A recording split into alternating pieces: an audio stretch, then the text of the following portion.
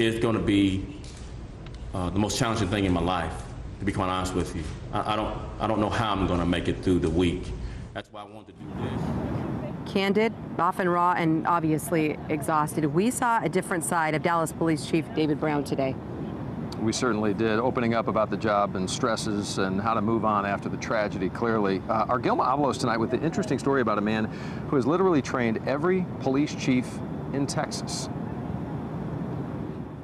After tragedy rocked his police department and the city of Dallas, many praise Police Chief David Brown's composure under pressure.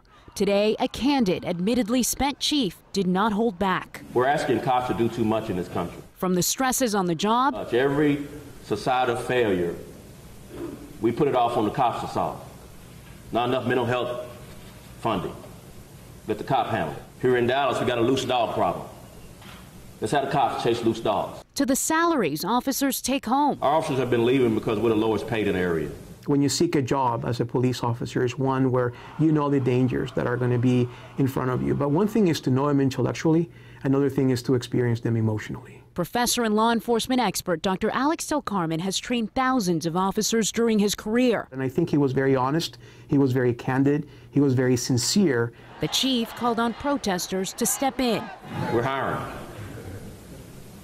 Get off that protest line and put an application in. And also demanded leaders be held accountable. Leaders in my position need to put their careers on the line to make sure we do things right, not be so worried about keeping their job. With tensions across the country boiling over, Dr. Del Carmen says the chief aimed to set the tone for an unavoidable discussion. A serious, honest dialogue across the U.S. about what law enforcement really is and what we expect of our law enforcement officers and whether that expectation is humane, is realistic, and is constitutional. Gilma Avalos, CBS 11 News.